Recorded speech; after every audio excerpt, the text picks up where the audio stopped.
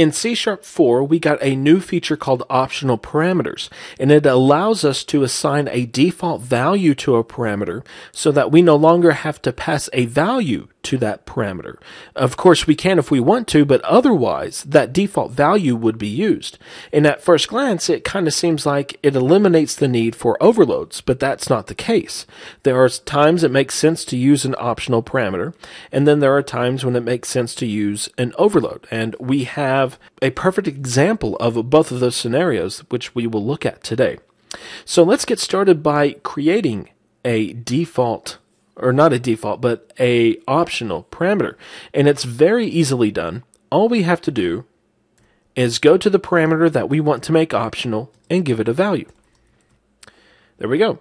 So now we can get rid of our overload, our person constructor with only a first name, because now last name is optional. So if we wanted to, we could call this constructor with just a first name, and then the last name would have a default of an empty string, or we could call this constructor with a first name and last name. And if we go to our program.cs file, we see that we have two person objects, John and Jane, and we are passing both the first name and last name. So we should get the same results that we have previously. And there we go. Hello there, Jane Doe.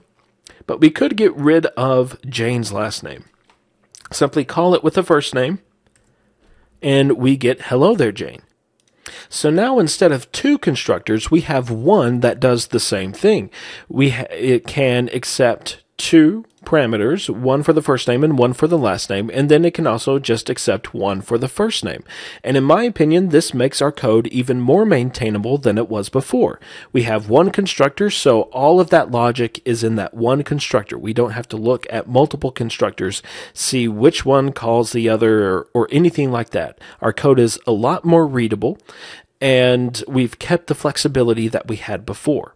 And I would say that this is a perfect example of using an optional parameter.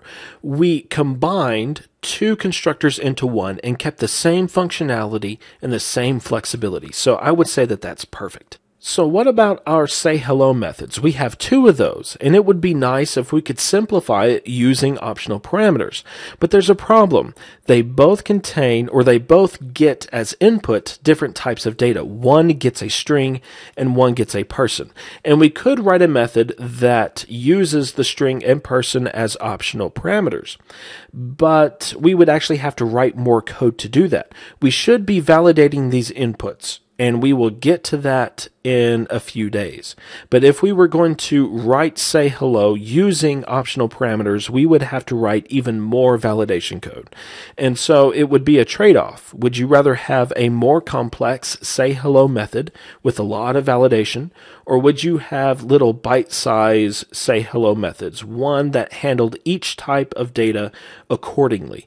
I would rather have the overloads, because then it makes it a lot easier to identify issues based upon the data type that's being input to those methods. So it makes sense to use overloads in sometimes, and it makes sense to use optional parameters in others, like with our constructor. So it just really comes down to what does it make sense to do.